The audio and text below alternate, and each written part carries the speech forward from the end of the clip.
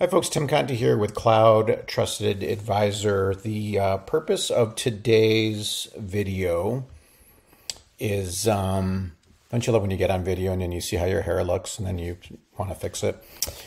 In today's video, we're going to run through something new, and it's how to integrate Microsoft Teams with Zoom. Now, disclaimer and disclosure before you watch the video, I am going to be talking predominantly around how to integrate Microsoft Teams video chat with Zoom phone, okay? Because there's integrating Zoom video with Teams video, there's really no reason to do that. There's no benefits. But what we're seeing in the market is a very specific use case, which is why Zoom rolled out this product. The specific use case is customers that are on Microsoft that use Teams. They want to stay with Teams for collaboration. They're not comfortable with Microsoft's voice solution, so they're using Zoom phone. And the challenge in this model is Microsoft and Zoom are direct competitors, so they don't always play nice. But this latest round of integration that Zoom is calling DAS, which is kind of confusing things because there's other technologies that are called DAS, but this is direct routing as a service, so really DRAS. That's what Zoom is calling it. So not disaster recovery as a service, but DAS, which is Zoom's terminology for direct routing as a service. So that's essentially what Zoom has become. They become a Microsoft direct routing partner. Try not to get too technical on this call, but it is technical. So let's talk about why, again, someone would want to do it. For Microsoft Teams customers, where the IT director, VP of technology or CIO is managing an environment, the goal usually is to get down to one platform for collaboration, both internally and externally.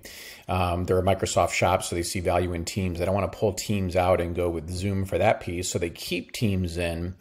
But then they go to Zoom for Zoom phone. And when you're looking at integrating these two things, you'll see a lot of partner or providers like Zoom competitors that talk about integration with Microsoft Teams. This one's a really deep integration because it's direct routing. And I'm going to show you what that looks like here in a minute. So Zoom becomes your phone provider.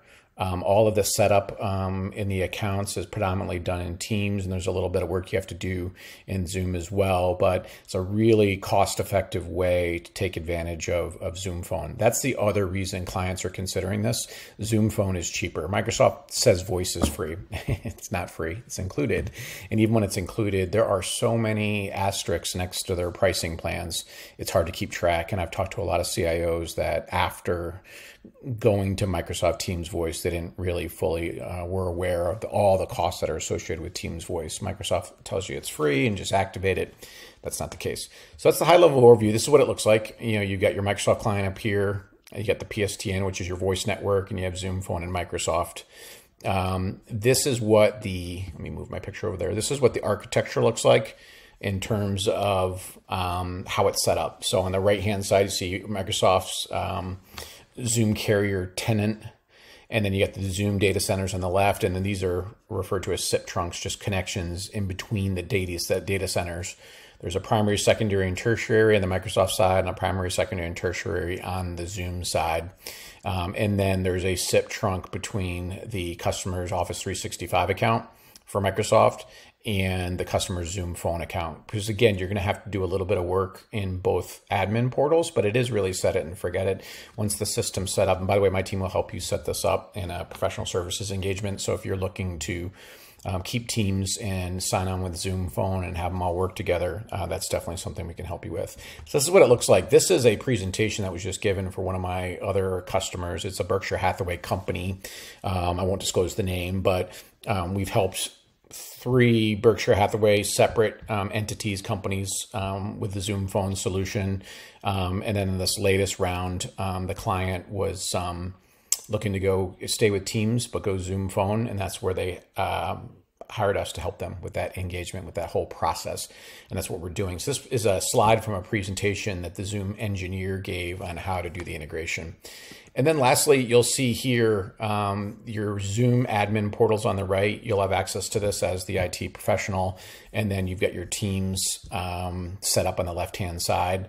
There's a little work in Azure as well that you do, but it looks probably like it's a lot. It's actually not too bad after having gone through it. And I think the integrations will get tighter and tighter as time goes on. So again, if you are a CIO, VP of technology, IT director, IT manager, business owner looking to go with Teams for collaboration, for messaging and chat, and then you're probably using Microsoft already for email, and then you're looking to replace your phone system with a new solution and you're not comfortable with Teams voice, buying voice directly from Microsoft, and you're looking at a potential solution, I can tell you that Zoom Phone is a great fit.